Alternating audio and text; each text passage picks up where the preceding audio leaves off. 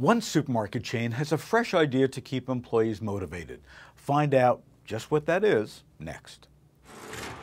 98% of Americans don't work on a farm, which means it can be easy to forget where a lot of our stuff comes from. But wherever your day takes you, chances are it began with a farmer. North Carolina-based supermarket chain The Fresh Market has come up with a plan to motivate its 12,000 plus employees. They've developed a bonus plan that enables workers to earn more money based on sales.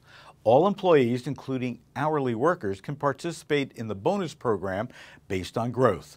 As quoted in Supermarket News, Jeffrey Ackerman, the EVP and CFO of The Fresh Market, said, "Until this year, it was more tenure-based and more of a fixed amount. But with this new plan in place," he says, "if we execute well in the stores, that can help traffic growth."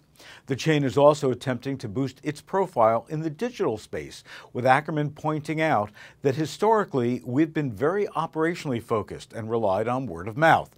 But we want to make sure people hear our message and that we're reaching out more people with it.